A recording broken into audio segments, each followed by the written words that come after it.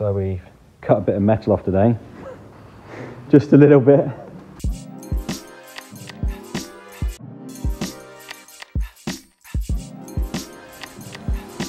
Range Rover.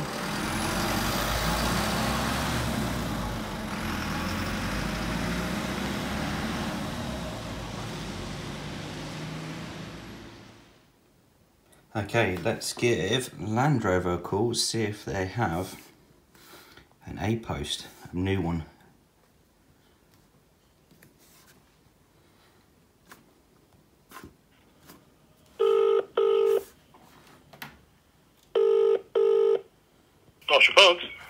Hi mate, I've recently purchased a Range Rover Evoque and Yep. I need an A-post. Well, the A-post trim? Yeah, so the wheel's gone, on the passenger side, the wheel's gone up into the arch and pushed the A-post sort of metal in, and I need to sort of unspot weld that and put a new part in. I'm just seeing if you do the part. Let me just have a look. What's your vehicle registration? So basically what you're telling me, the suspension legs goes up and damage the A-pillar, is that what you're saying? Yeah, so where the door hinges bolt on the passenger side, the lower one's pushed in. You can get that as a part. You can get that as a panel. I can. Yeah, that front section with the A-pillar where the door bolts, you can get that 316.65. How much? 316. 316.65. So what's happened is it is welded to sort of like a foot into the door side and like another foot into the roof as well. That's what is joined. Yeah, I think I can split it. I can split it between the bottom door hinge and the top door hinge from when I've got it. I don't suppose you could send me. I can email you a picture. Yeah, that'd be really good. Yeah. What's your email? I don't suppose you've got like an exploded diagram you could send me with the bits on, just so I can see which bits I might need to order. Yeah, this is exactly what you're looking at, the A-pillar. Oh, wicked. Perfect. That is the part I was thinking of. Yeah. Okay, so if I wanted to order that, how quick could you get that in stock? Which side are you talking about? Passenger. Passenger, okay. Yeah, I can get in tomorrow if you order before 2 today.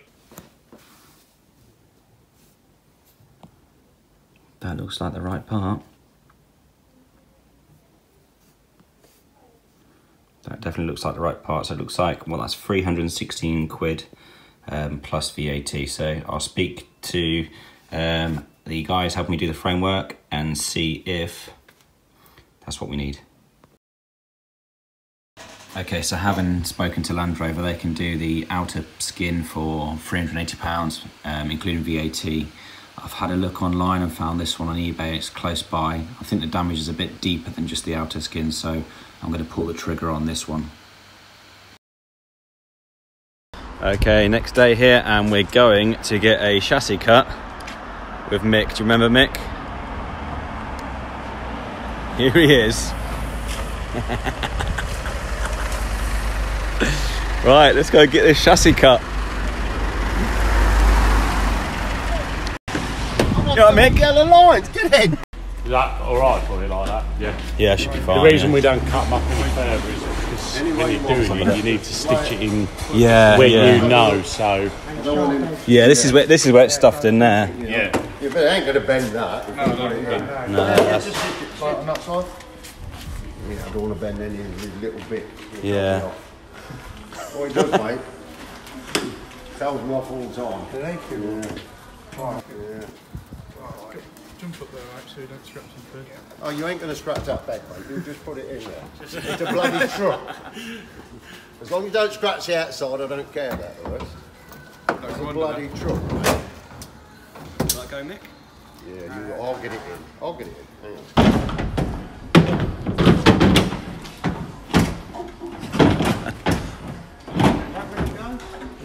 on. That looks like it will. It will. Go on, shut it off. There you go. There you go. Right, strap that. Right, I just need to pay him now. Don't roll over.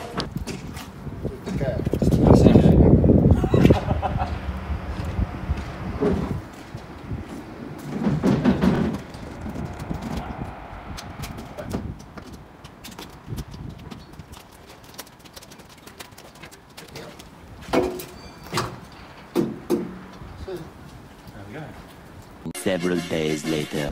Welcome back to part 4. We are at Alan's workshop. You know what time it is.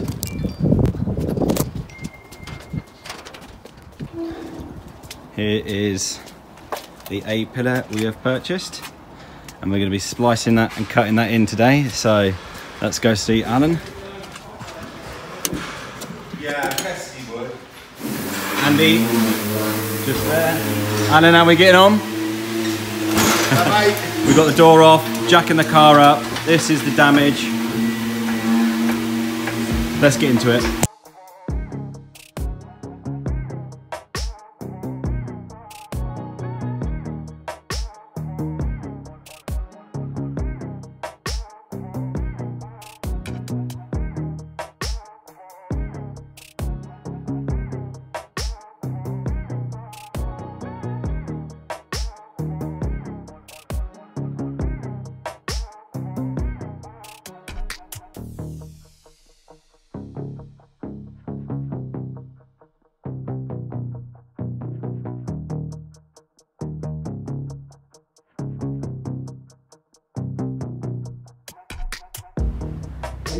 Okay, so the door's off. We've checked inside here and it is not bent inside, which is really good. So now what we're going to do on time lapse is start cutting into this to see where the damage goes to and see how much we can repair, pull out. And obviously we've got that new panel that I showed you a few moments ago that's going to be spliced into here. So commence with the time lapse. Weapons of choice. Who is undefeated in his campaign in the professional ranks with a tremendous record of 42 wins. The Angle Grinder. He weighed in at 273 pounds. He is also undefeated in his campaign with a record of 29 wins. The Spot Weld Drill. And now making his entrance to the ring, the two-time world champion, the Hammers and Chisel. Let's go. That's the noise you want to hear. Yeah, little click noise.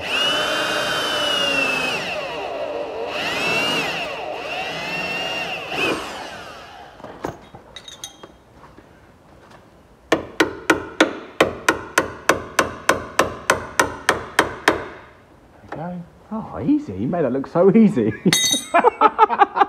first one. They're not that This will be like 5 minutes job, this will. When you've been drilling them for about an hour though, and your arm's falling off, and like, and it's all right when they do that. Like if you actually hit them dead right and they drill off easy. Yeah, that good click noise. That, that's the noise you want, isn't it?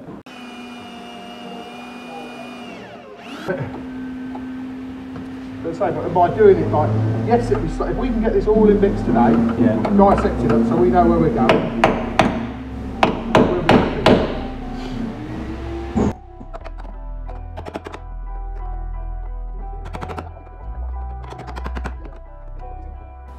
And the more you cut off, mate, you'll be surprised how weak it becomes. I think there's what, at least three bits in there joined together, isn't there? 3 or 4. We're in there now. There's one more in there that goes round to the A post. Yeah. And then there's another one inside which you're in the diaphragm.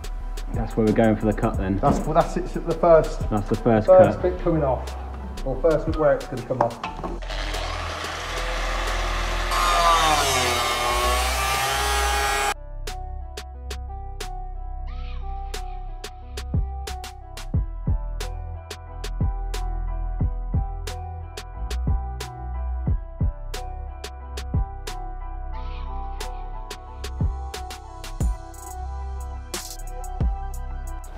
What's it looking like in there? It's probably the inner one well, but the outer one's a nice like cover, so yeah.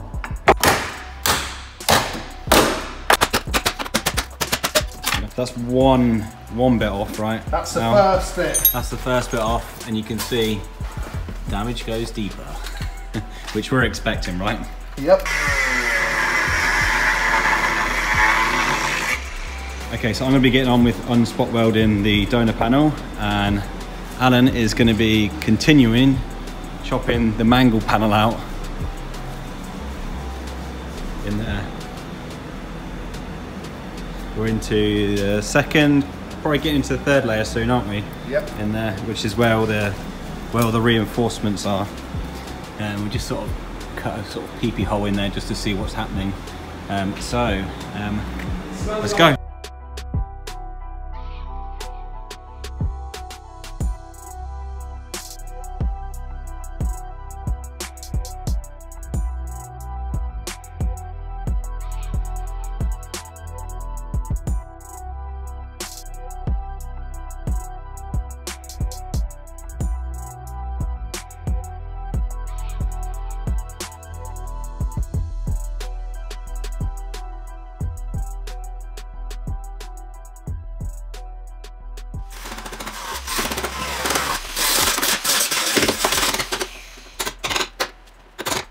Okay, as you can see, I've started drilling out the spot welds. No need to video all of this, so I'll see you once I've got that whole row off. Okay, so what's it looking like then, Alan? Well, this bit in here is where this is probably we're going to probably have to replace some of this. I don't think we'll be able to straighten it. Yep. So that's like the inner sill. That is the inner sill. It'll be only the very end section. We have to do probably about 3 inches, 4 inches of it. Yeah. So that should sort that out. So there was no way I was pulling this out of the dozer, is there? Not a chance. I mean, it's worth a try. If you could have got hold of it and you could have kept grip of it, yeah, you might have done it. But I think that's the biggest problem, because it wanted so much pulling. You couldn't. It just. Yeah. My dozer clamp's about that long. Yeah. That go underneath, and my dozer's got a different style of bracketry on it. So if we have to, we will have the dozer out and we will give it a little drag. Yeah. We will put brackets across it and we will give it a pull. But I think, to be honest, mate, because it doesn't look to have gone any further than like the end 3 inches of this. Yeah. I think the easiest way is going to be just cut it out. Yeah. You know, cut it out and put this little bit in, because that only goes to there. There's a shoulder there. We've got all that big panel around there that I'm working on at the moment, so that'd be good.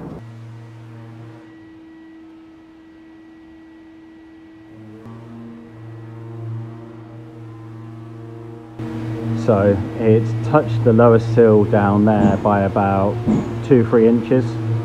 So that's what we're working on. We're going to chop that out. We've got the donor panel, which is going to be really good to salvage anything we want off it. We've got obviously the inner brackets there, which is sort of strengthening it up, which are a bit bent. That's the worst part just there.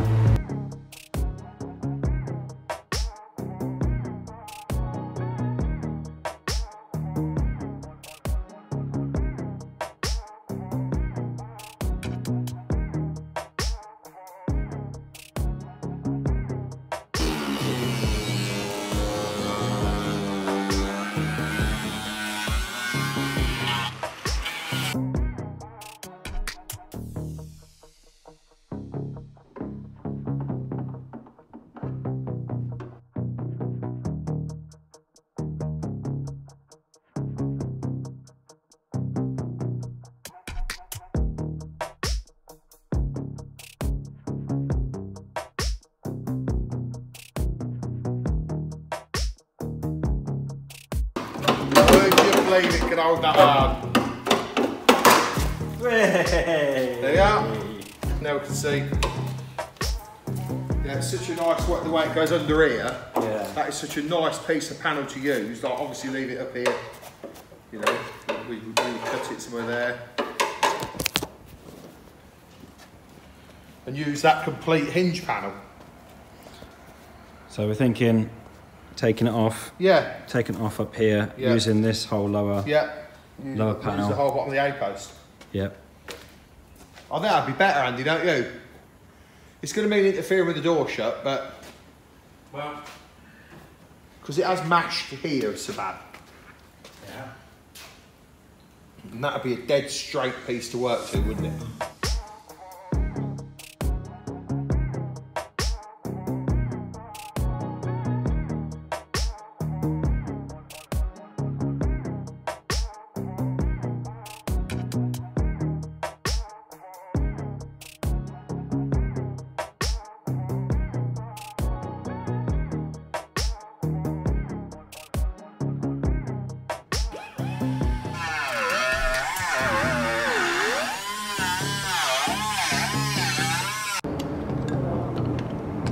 Okay, so we have had a look at this panel and the inner panels, and we've made a decision. We're going to cut across there and down there, see where we've drawn those lines, and then stitch those back in. So let's get on with that.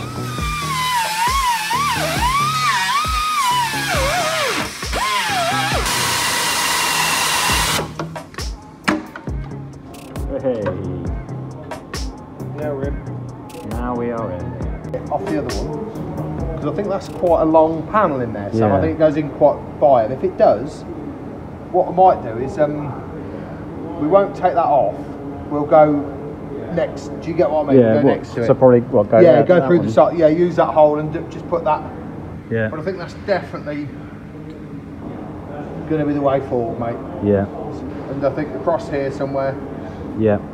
And I think then we've got a nice starting point. Then we've got a, if we get that off next, Yeah. we'll get the that bit cut as well. Yeah. A bit small, a bit bigger, and we'll sort of get it, lay it in place and see how far. Then we can establish how far this is back and make some decisions what we're going to do with it. That sounds good.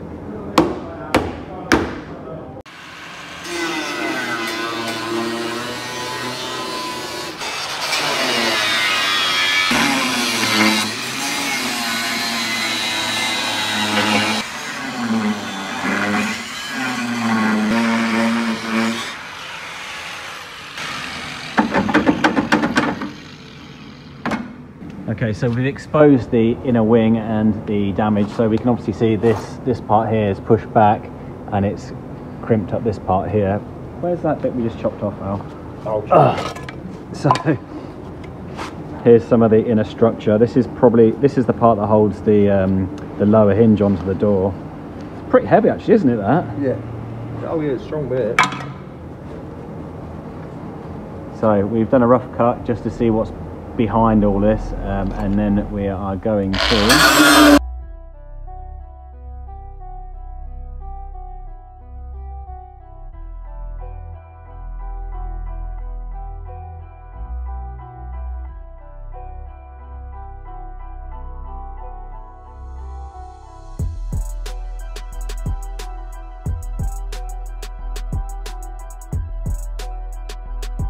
we're cutting our donor panel.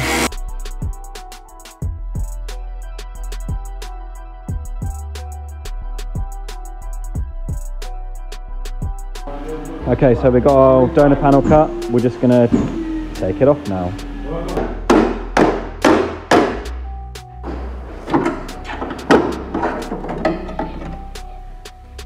Okay, second donor panel, and we saved the plastic bit inside. Sorry, as well. That's a bit of one, really. Okay, so this is the donor panel we're going to be using, which is going to go up like that. We've still got some inner panel work to do. So this is the second skin from the car. That is the third skin. So you've got this one over the top here, then you've got the second skin there, and then you've got the reinforcement part, which is in there. And then you've got the third reinforcement part, which is here, and then you've got the proper inner skin. So we're going to be replacing this as well. Need to pull this out as well and replace that. But this is our donor part, and you can see where we're sort of going to be cutting. You get the idea.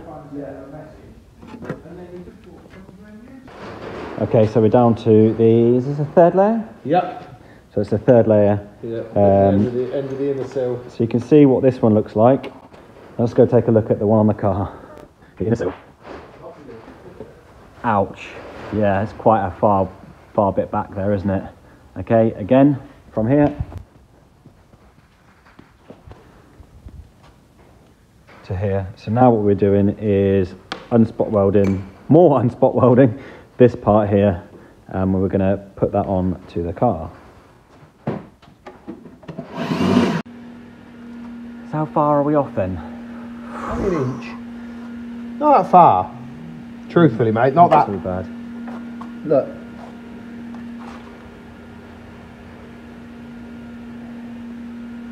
It's not that far, is it? No, it's not too bad. Removing more damage. Yeah.